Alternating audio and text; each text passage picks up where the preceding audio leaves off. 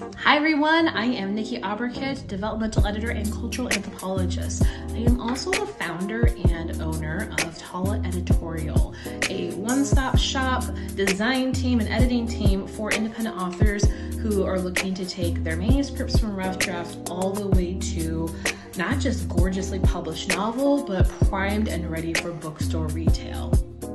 And I'm here today to give you a few tips on how to really rock your TikTok so you can attract not just your dream clients, but at your dream ticket prices. And I'm gonna be perfectly honest, when I say that, I as an editor as well as a company, I don't come cheap. I actually, if for a word per, price per word average, I'm at the 4 cents price per word, but I flat rate. At any rate, the full editorial signature package rolls in at around 10 grand per book.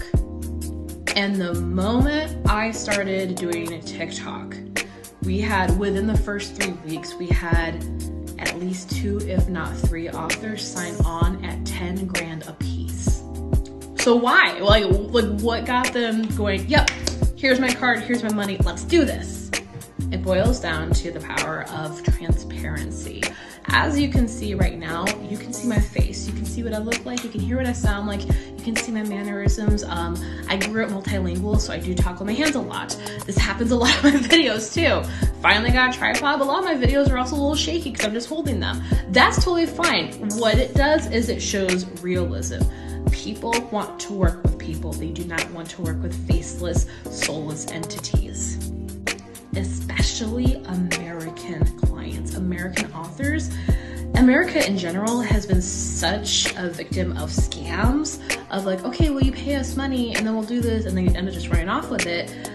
People are actually far more prone to invest, especially high ticket, invest in service providers who are transparent, who don't hide behind a username, who don't hide behind a static profile. They want to see you in action.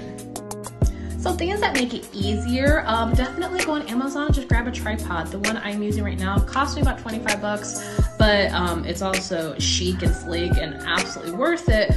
But I have another one that cost me, I think, 14. And then you don't need a huge ring light. I have this little bad boy that would literally cost me like 12 bucks.